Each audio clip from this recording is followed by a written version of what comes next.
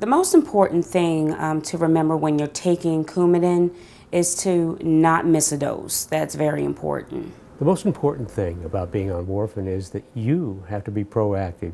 You have to ask questions, and you have to have the answers yourself. It's a little scary, but you have to know the do's and don'ts and follow directions.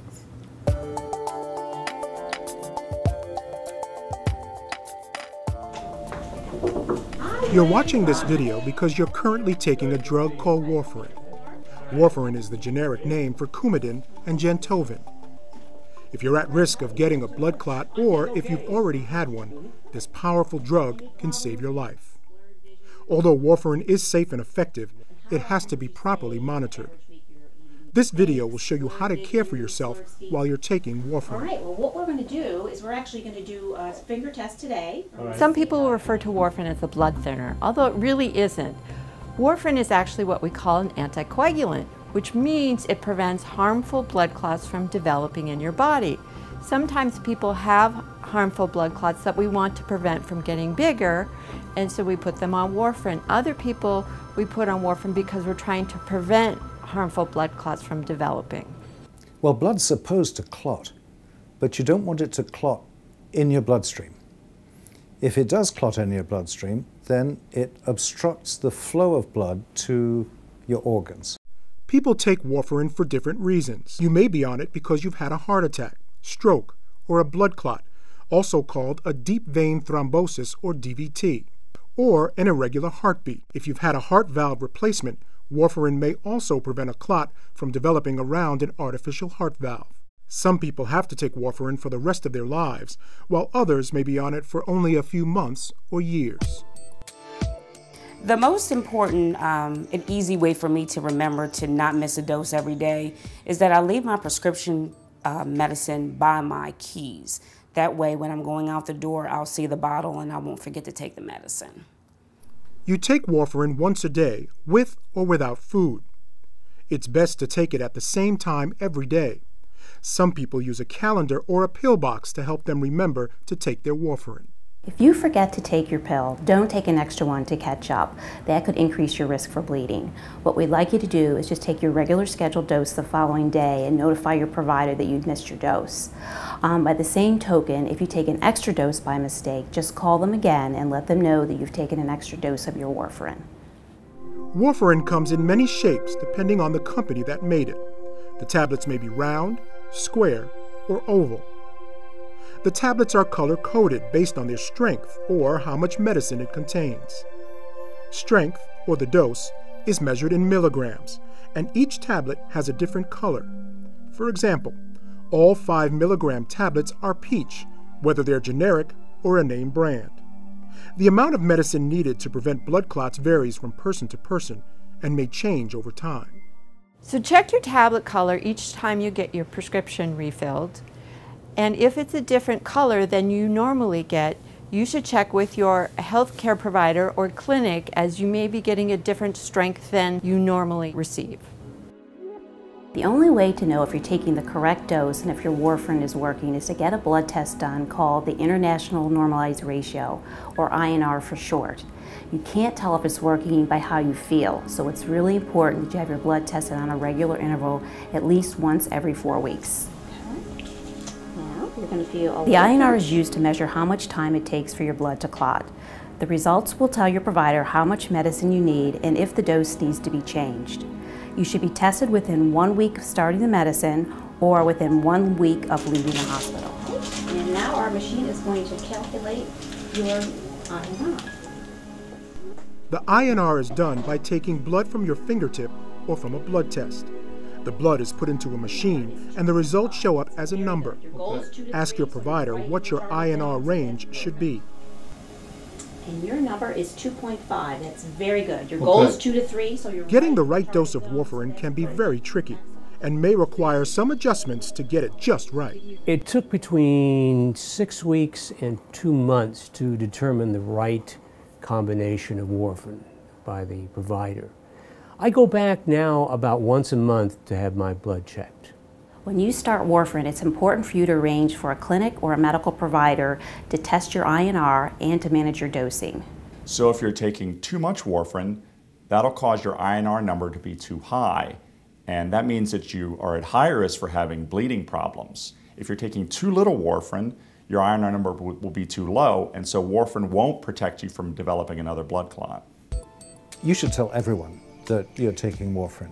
In any healthcare setting, make sure that your doctor, your dentist, the nurse, anybody who's writing a prescription knows that you're taking warfarin because of the strong potential for reactions between new drugs and the anticoagulant medication.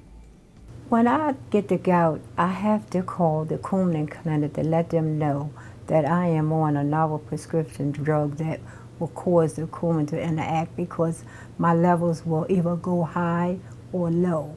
Warfarin can increase your risk of bleeding by itself. There are certain over-the-counter medicines that can also increase your risk of bleeding while you're taking warfarin as well. For example, aspirin is an ingredient in several cough and cold preparations. It's always best to read the label of all over-the-counter medicines.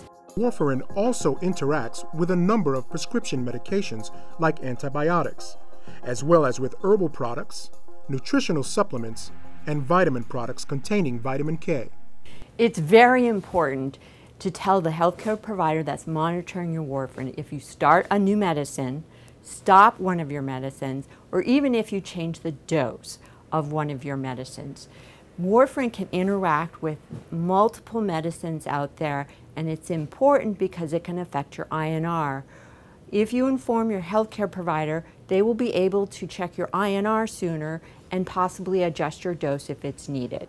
I always check with my doctor to make sure that whatever medication is proposed doesn't conflict with warfarin. For example, I'm on 2 different types of medication for my high blood pressure, and I made sure that there wasn't any particular problem with that, and I will always do that. Talking to your pharmacist is another way of protecting yourself from dangerous drug interactions while you are taking warfarin. Tell your pharmacist that you're taking warfarin and give that person a list of all the over-the-counter and prescription medicines you take.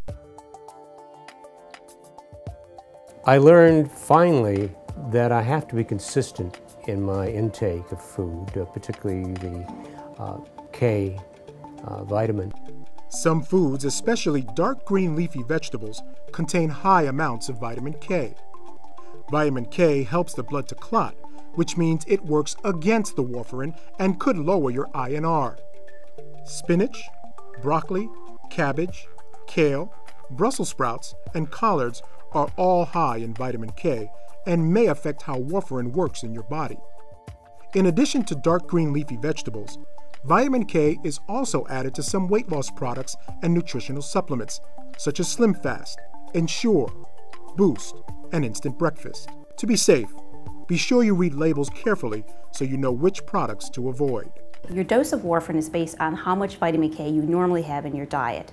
Most people think you can't have vitamin K, but you can. What we do is when you start warfarin, we're going to ask you in an average week how many times you have vitamin K with your food.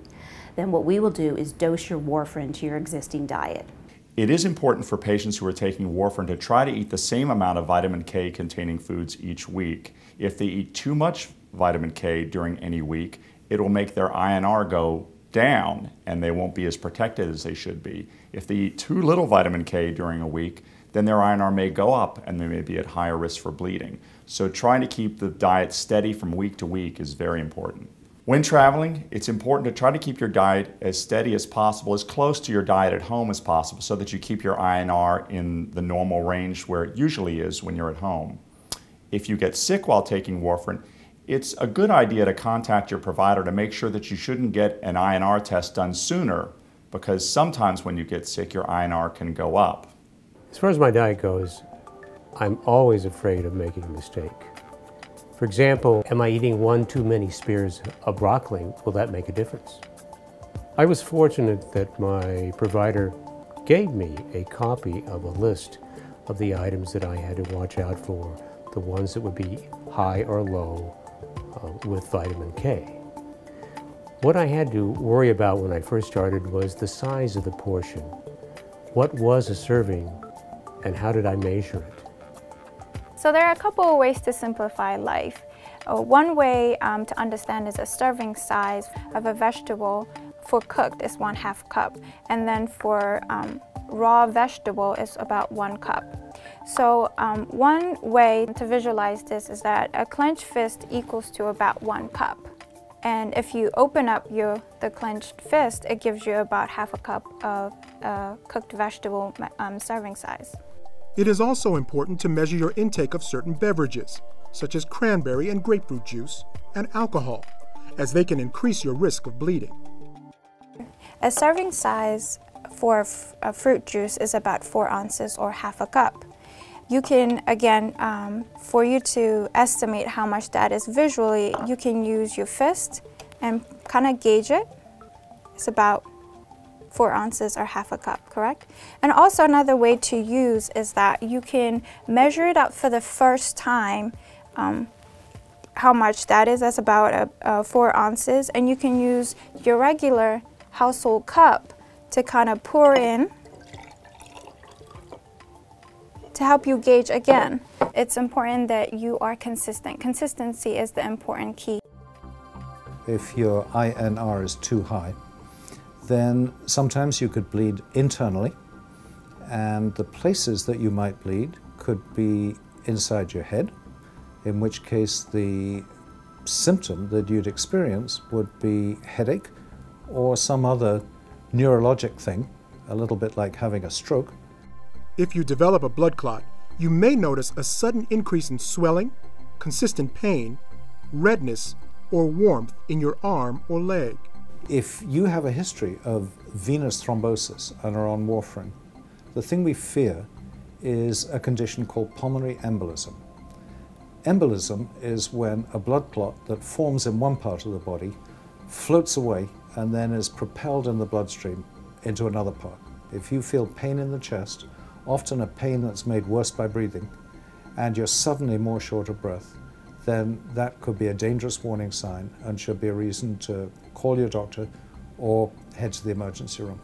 Go to the emergency department if you have other symptoms of major bleeding, such as bright red blood in the toilet after you go to the bathroom, smoky pink or red-colored urine, black and sticky stools like tar that may also smell unusually bad, a sudden and extremely painful headache worse than any headache in your life, or if you briefly black out, can't move, have trouble talking, or become very weak, especially if you're weak on only one side of your face or body. That could be a stroke.